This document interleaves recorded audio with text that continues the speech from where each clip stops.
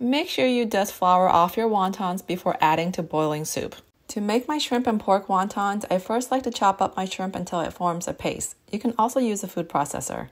Then I added ground pork, grated ginger and garlic, green onions, rice wine vinegar, soy sauce, sesame oil, sugar, salt, cornstarch, and I almost forgot the black pepper. Give the filling a really good mix and let's stuff some wontons.